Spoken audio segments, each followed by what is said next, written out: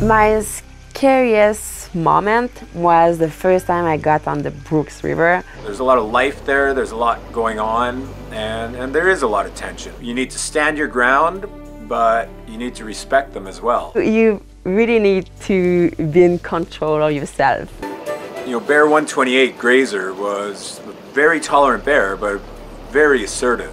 You know, she was coming up the river with her 3 cubs one day, and one of the cubs got really curious, and I had to kind of verbally scold it and step forward to push it back. And then the next day, around the same time in the same place, they're doing their same trail, and we're standing there, and she just turned and charged without any warning.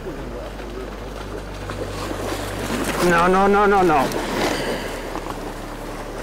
You know, she did a bluff charge and then stopped, and we kind of just kept filming, and everything was normal again after a few, like, very nervous jokes. All right, that's a wrap.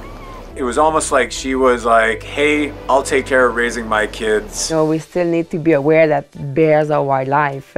You know, there's a limit that we cannot cross. Probably the scariest time on the river was we were exchanging cameras, and I had the safety off the bear spray, knocked the trigger, and bear sprayed Karine. And you know there's absolutely nothing you can do. At that moment, I was not very impressed. I just needed some space to clean myself, to clean my eyes. Give me my space for a second. And after that, I didn't give him a hard time. He's still alive. You know, he was very lucky.